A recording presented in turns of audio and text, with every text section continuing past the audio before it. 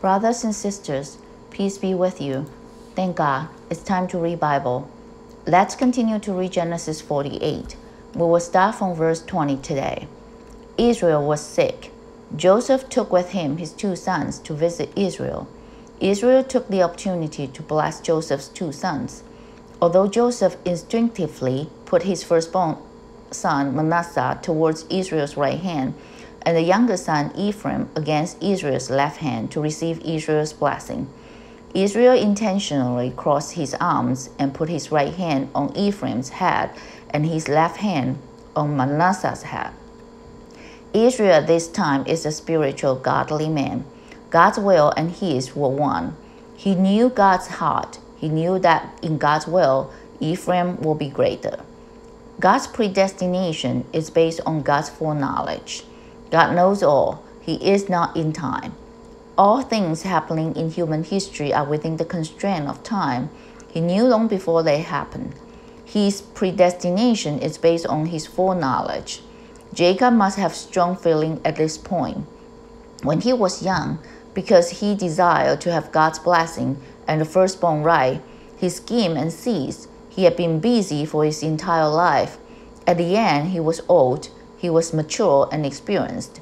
He fully understood now that it was not man's effort, but God's election. Just as Paul said in Romans 9, verse 16, "So then it is not of him who wills, nor of him who runs, but of God who shows mercy." Thus, when he gave blessing to Joseph's 2 sons, he overruled Joseph's objection. He revealed God's heart straightly. So he blessed them that day, saying, "By you Israel will bless," saying, "May God make you as Ephraim and as Manasseh." Joseph was blessed. Therefore his 2 sons Ephraim and Manasseh were also blessed. This sentence also became a proverb in Israel. Those who are blessed are like Ephraim and Manasseh. And thus through his blessing, he set Ephraim before Manasseh. When human beings look at each other, we normally look at the outward appearance. God doesn't look at our outward appearance. He looks at our heart. The efforts that we make in our life are based on our hearts. The desire of our heart will define us as a person. We care about the birth order and care about the name of firstborn, but God intentionally recorded several surprising reversals of the expected choice of the firstborn. There are at least 5 cases that we have read in Genesis. In the second generation of mankind, Cain and Abel, God looked with favor on Abel and his offering, but on Cain and his offering, he did not look with favor. Therefore, out of jealousy, Cain murdered his brother Abel. Because of these, Cain was driven from the presence of God and lost his firstborn blessing. This is the first case of reversal of the choice of the firstborn. God gave Adam another son, Seth, in place of Abel. This also set up the foundation that God didn't want man to follow him in principle of cursing, but in the principle of grace. It is not through our own effort or our own struggle, but to rest in God's grace. The second case of the reversal of the expected choice of the firstborn is in Genesis chapter 25. When the twin babies fought with each other within her womb, Rebekah went to inquire of the Lord. Chapter 25, verse 23. And the Lord said to her, 2 nations are in your womb, 2 peoples should be separated from your body. 1 people should be stronger than the other, and the older should serve the younger. God predestined that Jacob would receive the firstborn right. The third case is in Genesis chapter 38, verse 27 to 30. Tamar conceived through Judah. She had twins. When she was giving birth, the one put out his hands, and the midwife took a scarlet thread and bound it on his hand. Then he drew back his hand. His brother Perez came out unexpectedly. Afterwards, his brother Zerah came out, who had a scarlet thread on his hand. It tells that the firstborn right is not based on our human perception. Many years later, from the tribe of Perez came the Lion of Judah, which was King David. And then to New Testament, Jesus Christ. The fourth case is in chapter 48.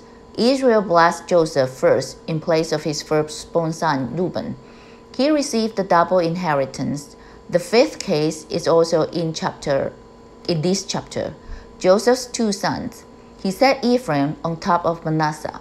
Later on in the history of Israel, when it got to the time of northern kingdom and southern kingdom, there were 10 tribes in the northern kingdom. Among them, Ephraim was the most powerful tribes.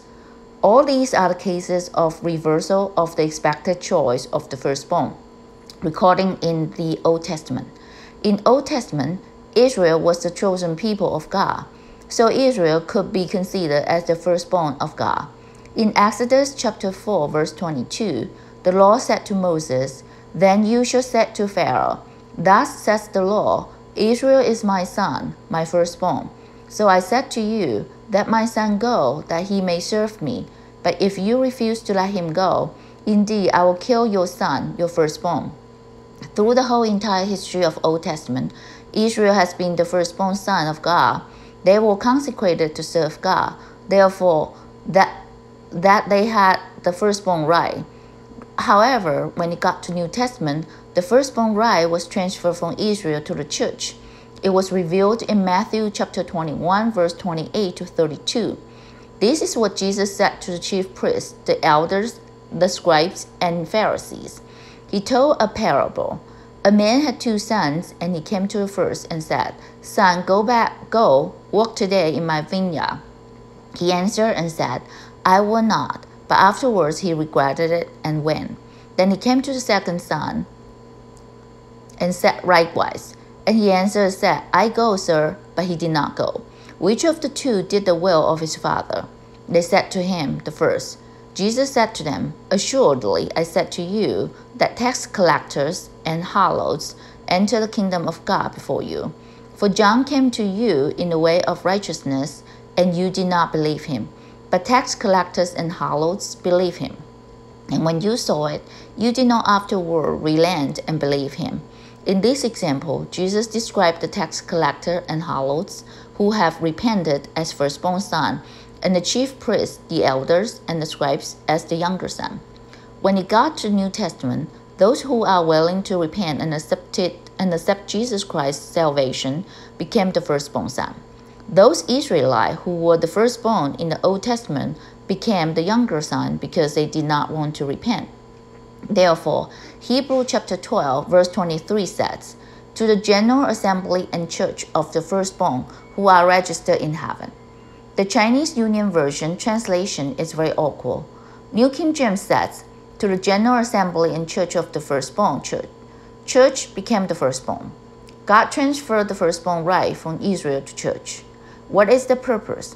Paul said in Romans chapter 11, verse 11, "Because of Israelites' fall, salvation has come to Gentile." The purpose was to provoke them to jealousy. In chapter 11, verse 25, Paul told the brothers in the New Testament church, "For I do not desire, brethren, that you should be ignorant of this mystery, lest you should be wise in your own opinion, that blindness in part has happened to Israel until the fullness of the Gentile has come in, and so all Israel will be saved." So there is a positive purpose in the shifting of the firstborn right. In God's plan, salvation came out of Israelite. But when Israelite refused to repent, salvation went to the Gentile. But at the end of the world, all Israel will turn back and will receive the goodness of salvation. Let's go back to Genesis chapter 48, verse 21. Then Israel said to Joseph, "Behold, I am dying, but God will be with you and bring you back to the land of your fathers." Although Joseph had become the ruler of Egypt and was highly respected in Egypt, Israel said to Joseph before he died, "God will be with you and bring you back to the land of your father." What Israel valued was God's promise, not the temporary abundance and enjoyment in Egypt. What Israel valued was the eternal inheritance that God promised. He asked Joseph not to forget and prophesied that God would bring them back to Canaan. "Moreover, I have given to you one portion above your brothers, which I took from the hand of Amorites with my sword and my bow." What he mentioned here, the land that he took from the hand of the Amorite with his sword and bow, may refer to the city of Shechem.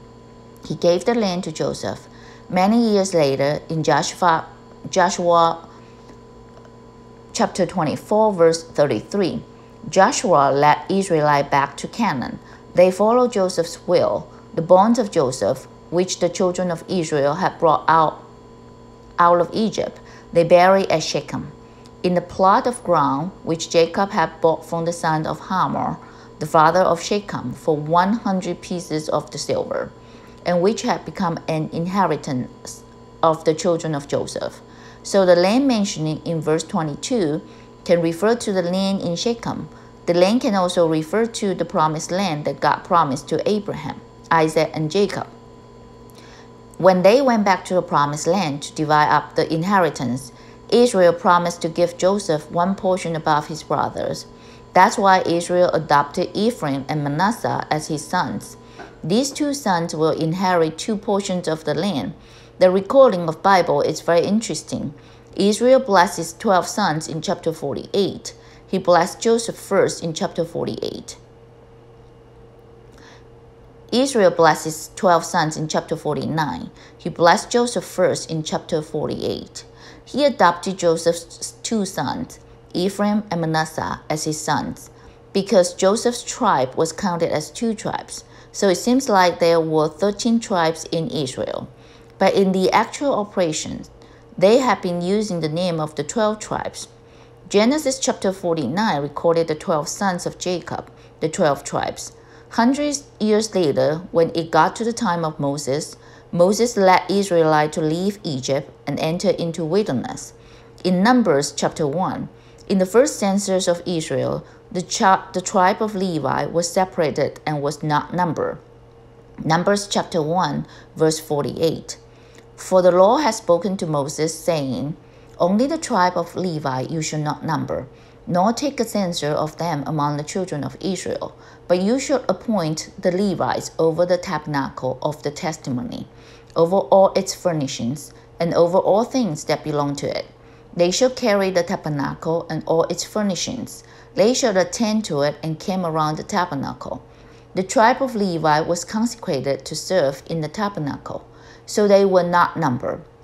The rest of the 12 tribes among them, the tribes of Joseph, was divided into two tribes, Ephraim and Manasseh. The 12 tribes pitched their tents around the tabernacle. On the east side, there were Judah, Issachar, and the tribe of Zebulun. On the west side, there were tribe of Ephraim, Manasseh, and Benjamin. On the north side, there were tribes of Dan, Asher, and Naphtali. On the south side, tribe of Reuben, Simeon, and Gad. In Moses' time, he led the Israelites to go through a lot of things in the wilderness. Moses sinned against God, so he could not enter into Canaan. Thus, he blessed Israelites before he died. It is recorded in Deuteronomy chapter 33. He missed the tribe of Simeon in his blessing. At the end of the world, when all Israel are saved, there are angels holding the seal of the living God to seal the forehead of the Israelites.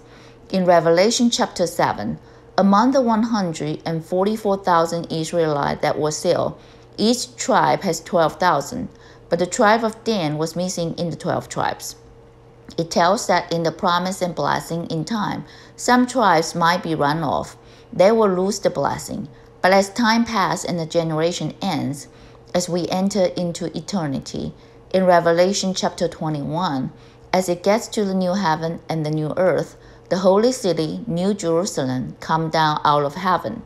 Chapter 21, verse 12. Also she had a great and high wall with 12 gates, and 12 angels at the gates, and names written on them, which are the names of the 12 tribes of the children of Israel. 3 gates on the east, 3 gates on the north, 3 gates on the south, and 3 gates on the west. Revelation chapter 21 didn't tell us what are the 12 tribes. Details were recorded in Ezekiel chapter 48, verse 30 to 35. Prophet Ezekiel told us, on the north side, the 3 gates northward, 1 gate of Reuben, 1 gate for Judah, and 1 gate for Levi. On the east side, 3 gates, 1 gate for Joseph, 1 gate for Benjamin, and 1 gate for Dan. On the south side, 3 gates, 1 gate for Simeon, 1 gate for Issachar, and 1 gate for Zebulun. On the west side, 3 gates, 1 gate for Gad, 1 gate for Asher, and 1 gate for Naphtali. If we look at the name of the 12 tribes, we can see that they are the 12 original tribes in Genesis 49, the 12 sons of Jacob. The tribes that were run off in time will be brought back when we enter into eternity. This is God's mercy. Because we are stiff-necked and do not obey God, we will lose the reward of the time. But in the new heaven and new earth, according to God's promise, Ephraim and Manasseh once again become the tribe of Joseph. This is what we said to Israelite. This is what was said to Israelite. What about the saints in the church? The principle should be the same. Revelation chapter 3, verse 5. What God said to the church in Sardis. He who overcomes should be clothed in white garments, and I will not blot out his name from the book of life. This sentence is very difficult to explain. It seems to be contradictory to what we understand as once saved, forever saved. It seems like only the name of those who overcome will not be blotted out from the book of life. Will those who are not overcomer lose their salvation? King James translated this word as blot out. It means temporarily blot out. Bible says here that those who do not overcome will lose the reward of time. The names will be blotted out temporarily. Just as some of the tribes of Israel were not part of it in Moses' blessing, or was not part of it as Israelites are sealed. Reward is in time, as we get to the eternity of new heaven and new earth. In Revelation chapter 21, verse 14, now the wall of the city has 12 foundations, and on them were the names of the 12 apostles of the Lamb. The 12 apostles represent all the saints that were saved by grace in New Testament. They will have their part in New Jerusalem. Dear brothers and sisters, how blessed are we that we are born in the church in the New Testament. God gave us the firstborn right. We should stand in God's grace to experience the daily provision from God so that our life can grow. And we can grow up, become mature and experienced, and can become the overcomer of our time so we won't lose the reward. Let's pray. God bless my life. Help us to know the hope that we have in our calling. Help us to live a life worthy of our calling so that we can manifest your glory. Pray in Jesus' name.